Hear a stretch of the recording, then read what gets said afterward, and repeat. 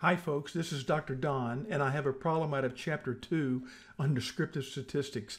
In this problem, we are interested in the variation of values in a data set, but we do not know what type of distribution the data has.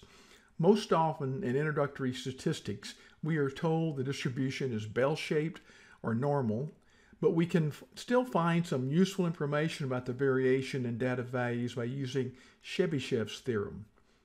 This theorem can be applied to any type of distribution, but if we know the type, it is better to use the tools for that specific type, such as the empirical rule for bell-shaped distributions. Chebychev's theorem says that at least 75% of the data will fall between plus and minus 2 standard deviations, and that at least 89.89% will fall between plus and minus 3 standard deviations. Chebychev's formula says that the portion of any data lying between k standard deviations is at least 1 minus 1 divided by k squared. But it is important to remember this formula only works for integer values of k and for k greater than 1. Because the percentages beyond 4 standard deviations are so small, we usually stop at a k of 4.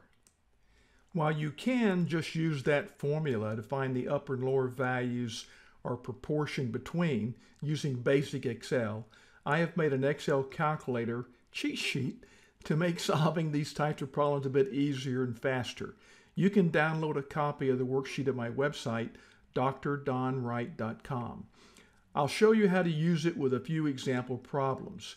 Reading this problem, we are given the mean and standard deviation, and we want to estimate the number of farms with values per acre between $1,600 and $2,000.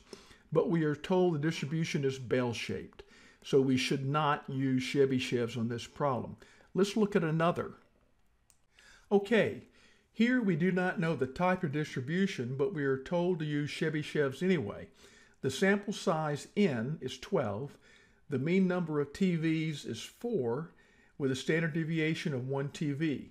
They want to know how many households have between 2 and 6 TVs. We enter the data into the blue cells. N equal 12, mean equal 4, standard deviation equal 1. The calculator updates and we can look for the lower and upper values. They are in the k equal 2 row, and looking across, we find that at least 75% of the households will be in that range, and that is 9 households. On another problem, here we are trying to find out how many times a geyser erupted that lasted between 2.26 and 5.26 minutes. We enter the data, n equal 40, the mean equal 3.76, and the standard deviation equal 0.75 minutes. The calculator updates and we can see those values in k equal 2, and the number is 30. One last example. We are given the mean score is 80 and the standard deviation is 4 points, but we're not given the sample size.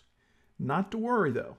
Because we are given k equal 2 standard deviations, we can use the calculator to help us find the proportion between the lower and upper limits required by this problem. We enter the data, mean of 80, standard deviation of 4, and we just leave n as it is because we don't know what it is. Reading across the k equal 2 row, we see at least 75% of the scores fall between 72 and 88.